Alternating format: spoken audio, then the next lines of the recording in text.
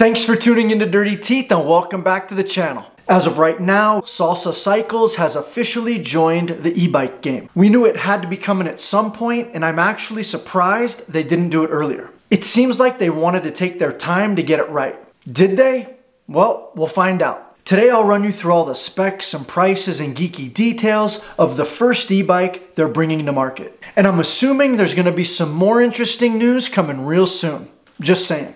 Anywho, they chose to launch a kind of do-all, gravel, commuter-style bike. This is the all-new Salsa Confluence. I don't know about you, but I dig the name. Confluence, a junction or flowing together of two rivers. Okay, so who's this bike for and what's it all about? As I just mentioned, the Confluence is being marketed as an entry-level, versatile gravel/all-road bike. It should be appealing to riders of all skill levels, including commuters and those that want to explore off the beaten path. If you're familiar with the Salsa Journeyer, the Confluence is basically that bike, but with an electric motor and battery hidden carefully inside. The goal is to get more people on bikes and give them that little nudge they might need to get out there and make some adventures. When you look at the Confluence, you really can't tell it's an e-bike unless you've got a keen eye and know what you're looking for. There's no big battery to give it away, and the design is pretty discreet. Like I said, it really just looks like a Journeyer, unless you notice the hub drive system on the rear wheel,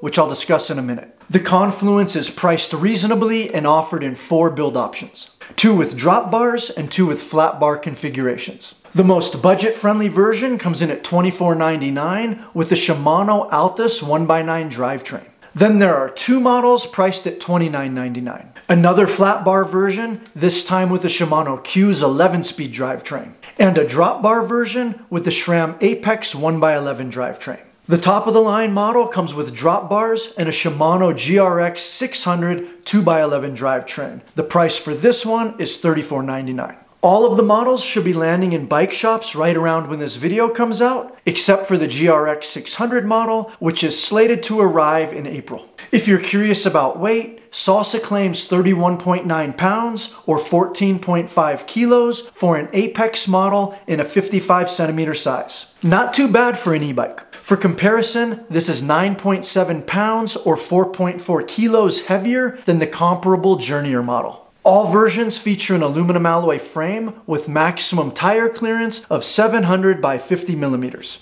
But the bikes come spec'd with 42s. It has fender and rack mounts, as well as plenty of options for fitting bottle and cargo cages on the frame and fork. You can also easily bolt a kickstand to it, which is pretty cool for those planning to commute. It's also worth noting that it has a 27.2 seat post diameter, and it's compatible with internally routed dropper posts. Kinda nice for an entry-level bike, and it shows they're expecting folks to get a little rowdy. As far as fit, Salsa says it can accommodate a variety of riders from 4'8" all the way up to 6'5". Again, their goal is to get more butts on bikes, so this means including as many body types as possible. To aid with this, they're releasing 6 drop bar sizes: 49, 51, 53, 55, 57, and 60 centimeters. And then there's 5 flat bar sizes as well.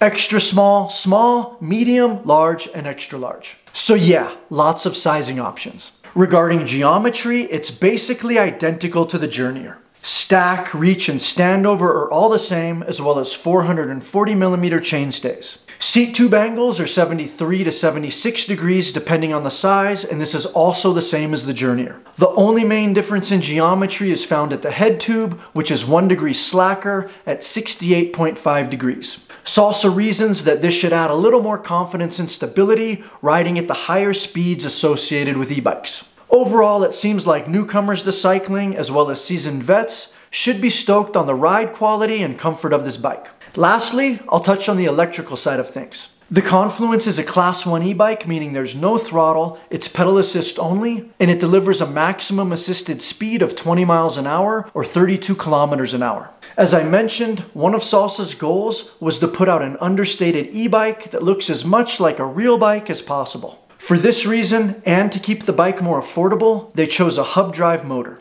And for the Confluence, they went with Mahle's X35 Plus system. The motor can put out 40 Newton meters of maximum torque and 250 watts of maximum power. For those unfamiliar with Mahle, they're a large automotive company based in Spain. They have a specific e-bike division with a pedigree in hub drive systems. They've been doing it for years and they work with bike manufacturers all over the world.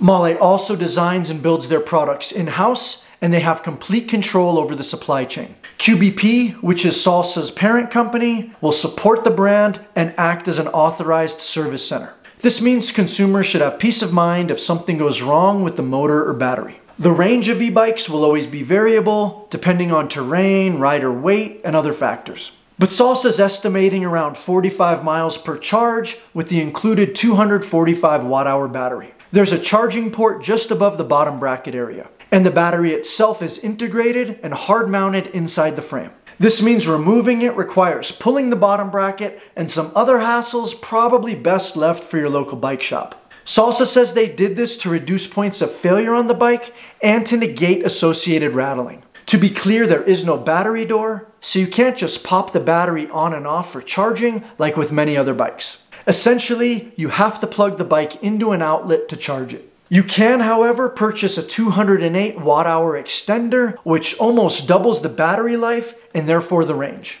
It looks like a big bottle, and it can be mounted in the center triangle in lieu of a cage. Salsa also integrated Mahle's low-key iWalk unit on the top tube. This controls all the electronics. There's also a phone app available for system customization and to check stats. So that's the nitty-gritty of Salsa Cycles' first foray into the e-bike realm. What do you think? Is this something you'd be interested in? What do you like and what seems iffy? Let me know in the comment section down below. I hope you enjoyed this quick peek at the new Confluence and you found some merit in this video. If so, please like and share and subscribe and hit the notification bell so you'll be notified when I post new content. And if you're already subscribed, please consider joining and becoming a channel member. You'll gain access to members-only videos and other fun perks. Quick shout out to all you Patreon and channel members that keep this little channel alive. Thank you so much, and until next time, ride bikes, give back, pay it forward.